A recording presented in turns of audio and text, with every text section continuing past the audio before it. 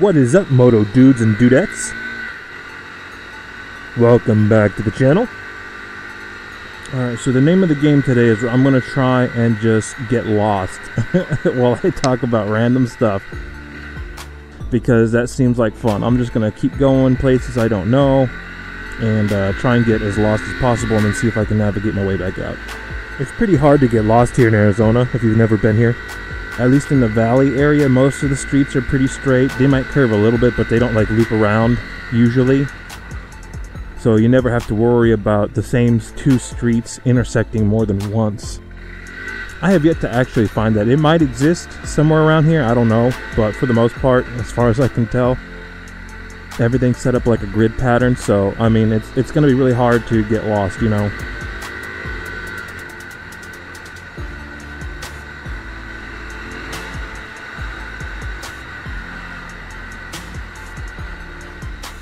So there's a lot of controversy been going on in the video game world recently.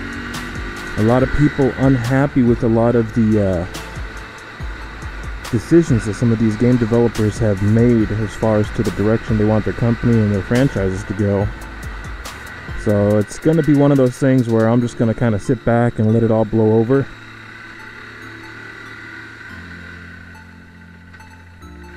What's up, bro? And kind of wait for all the hysteria to die down, because between the games coming out, you know, that are kind of a little bit lackluster, and then the backlash, the public backlash that's causing a lot of the changes to be made to the game, I find it's getting to the point where I'm just not enjoying gaming anymore. You know, it's become such a controversial facet of the entertainment industry, and so yeah, I don't know, man. Going out riding, it's a lot more drama free, as long as I don't run into knuckleheads driving around.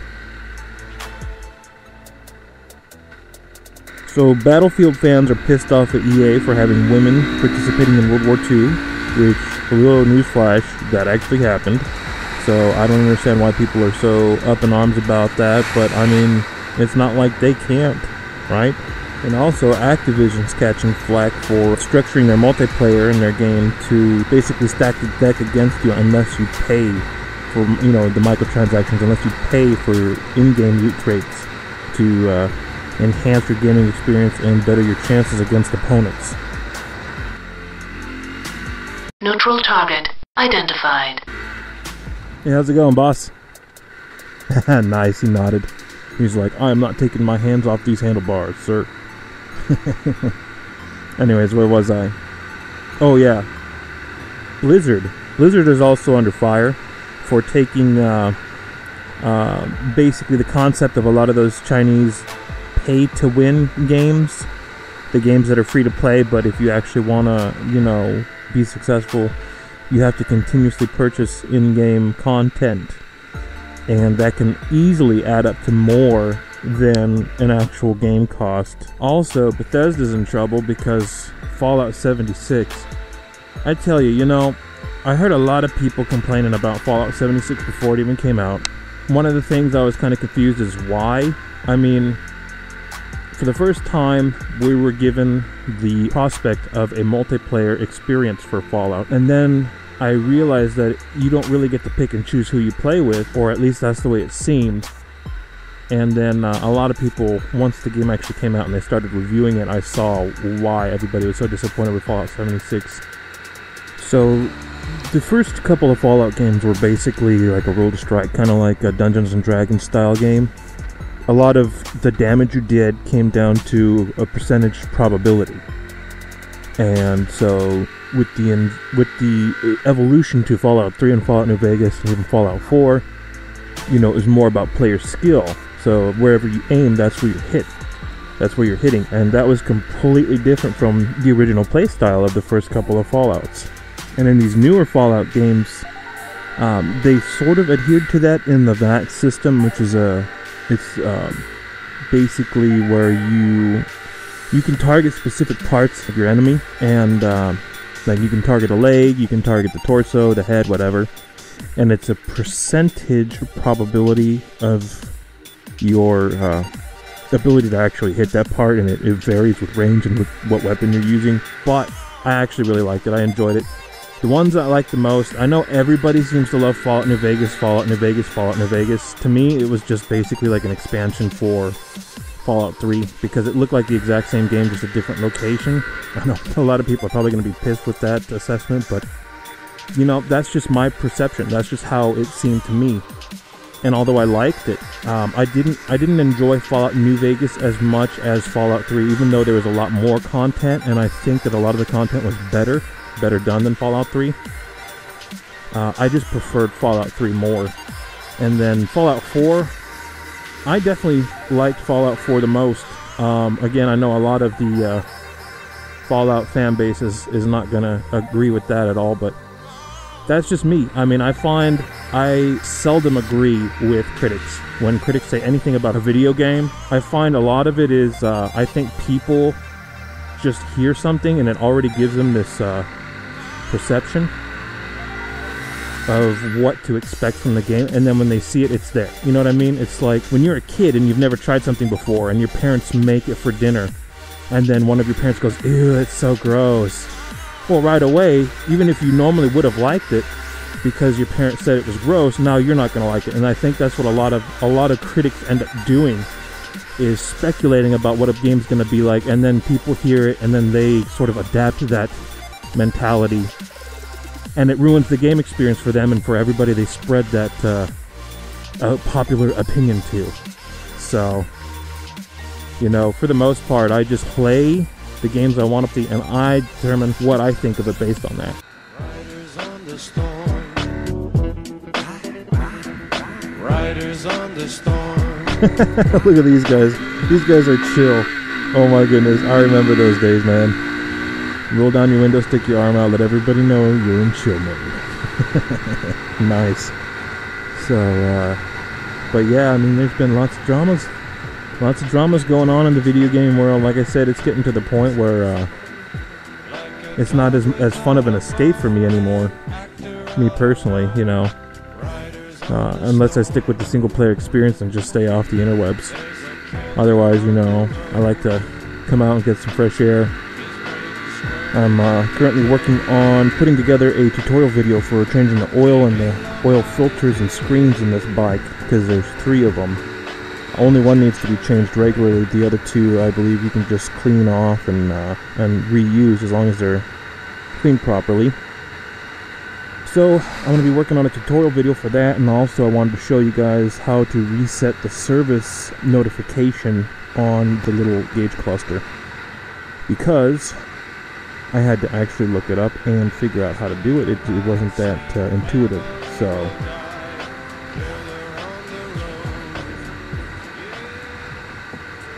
I got to pull in and switch out my camera battery because I know it's about to die. This cheapy Chinese Faux Pro camera I used to record with is like a $40 special on Amazon. The batteries only last like 20 to 25 minutes if I'm lucky, so I'll go ahead and stop here and swap out the batteries real quick, and we'll get back on the road here in a second. What is this? Dean Hills Park? Oh, I've never been here before. Check it out. A desert park. Fun stuff. Oh, the things we find when we just go off grid a little bit. Alright, so we're setting back off. So,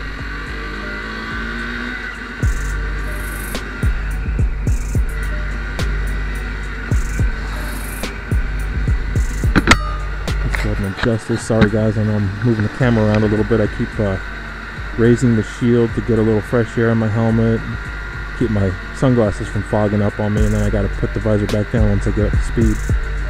Because I have the worst luck when it comes to running into bugs, so I learned the hard way not to have my visor open even if I have eye protection on. I had a moth.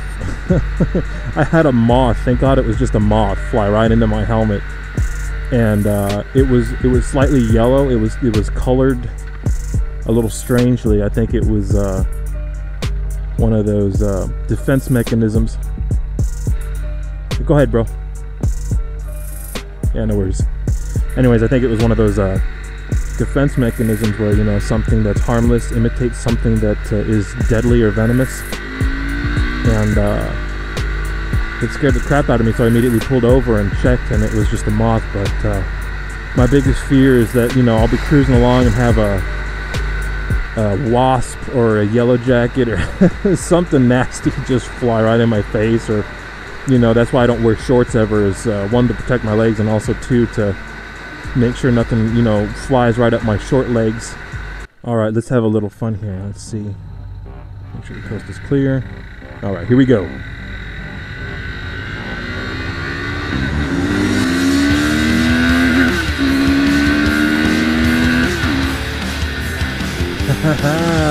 Woo! Yeah!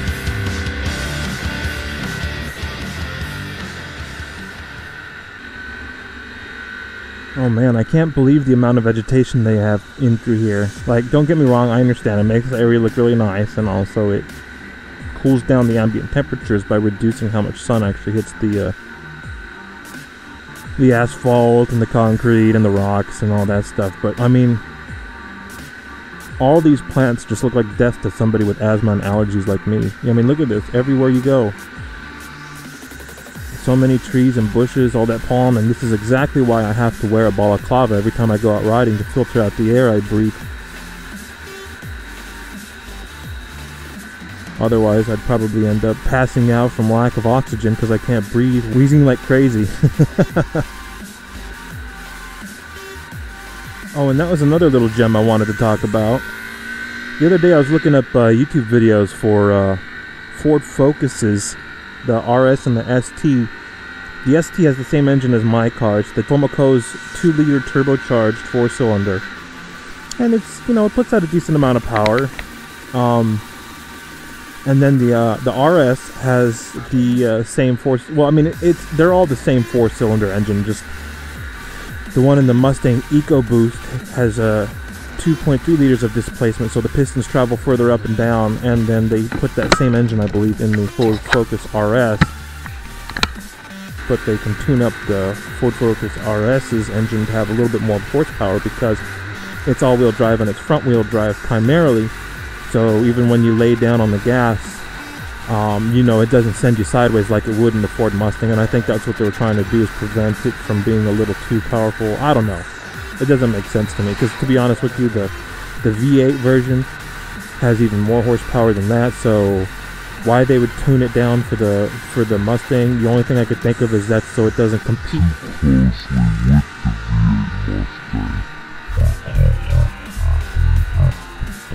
Neutral target identified. Structure contains munitions. Or whatever, you know, the next tier up with the V8. Then why would you go with the V8 except for, you know, for the better sound, of course? And that's when I realized, unlike here where they use the 2.3 liter 4-cylinder, in other regions they actually use a Volvo modular 5-cylinder turbo engine. Yeah, I saw a couple of exhaust clips, or heard a couple of exhaust clips, and it sounds just like a V10 Lamborghini. It sounds just like the Gallardo or the Huracan. Like, it sounds so much better than a 4-cylinder just by having one more cylinder. And it doesn't sound like a V6, it doesn't sound like a V8, it sounds literally exactly like a V10. Alright guys, that's my time. Thanks for tuning into the channel. I hope you enjoyed this ride along. As I said before, I'll try and have that oil change tutorial video out for you as quick as possible. Thank you for the views, for the likes.